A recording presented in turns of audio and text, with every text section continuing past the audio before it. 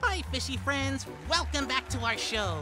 What show, do you ask? The show formerly known as the Daily Bubble is now the Pacific Cow Show. Now that we're in our studio, we can do things like this.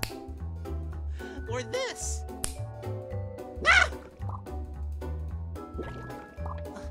Today, we wanted to return to something big, really big. So we have our #1 crab, Captain Quinn, on the scene to give us today's story.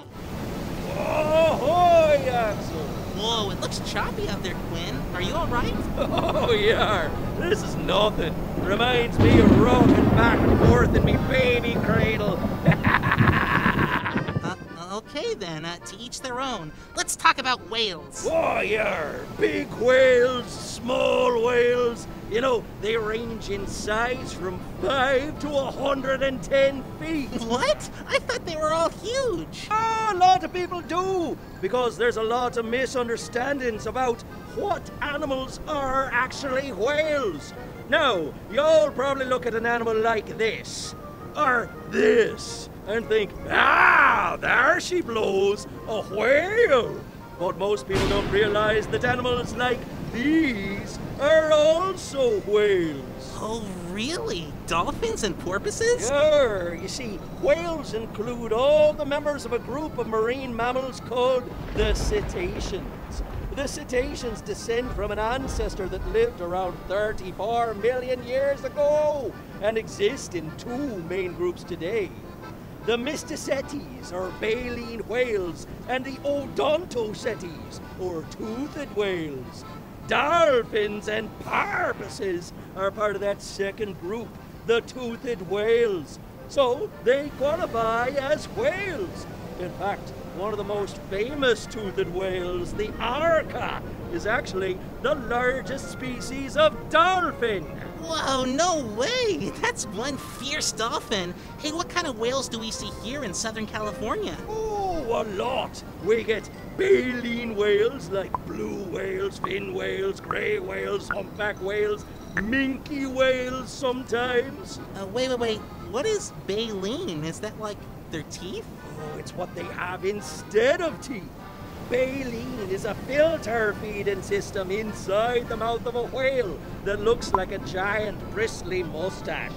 It's made out of keratin, like human hair and fingernails are. Baleen whales use it to catch various small critters out of the water, or even out of the sand sometimes. And when they catch enough, the old whale licks them off the baleen with their enormous tongue. Sounds crazy, but some baleen whales can catch thousands of pounds of food that way each day. Thousands of pounds? Jumping jelly jamboree! Hey, what toothy whales might we see in California? Oh, loads! Common dolphins, Pacific white-sided dolphins, Risso's dolphins, harbor porpoises. Why, if you're really lucky, you'll even see orcas from time to time. And lacking baleen, they all focus on catching various animals with their teeth. The presence of so many different whales in California says a lot about the health of our ocean habitats. How so? Well, think about it. If you got a habitat that can provide adequate food for an animal like, say, the blue whale, who weighs as much as 150 tons, the ecosystem must be pretty productive, right? Does that mean that, Whoa! Ah! Quinn! Are you okay? Yeah, what a rush! No, where was I? Oh, right. So, the whales and the humans can share the ocean, but we gotta do it smart, and we have to respect the environment that does so much for us all. This means stopping pollutants from entering the ocean through our rivers, and oil spills, and plastics and things like that. Oh, and when we're catching seafood, we gotta leave enough of it there for the animals, too. Exactly, Axel.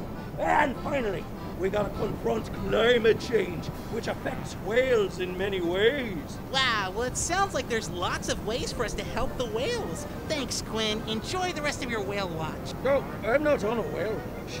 No? I'm out storm chasing in the Central Pacific. What? Why? Fun! Whoa! Whoa! Whoa! Quinn! Quinn! Quinn! Quinn! Uh-oh, I gotta go. We'll see you next Friday, folks, right here on the Pacific Pal Show. Where in the ocean did he say he was again? Quinn! Yar once if you can hear me.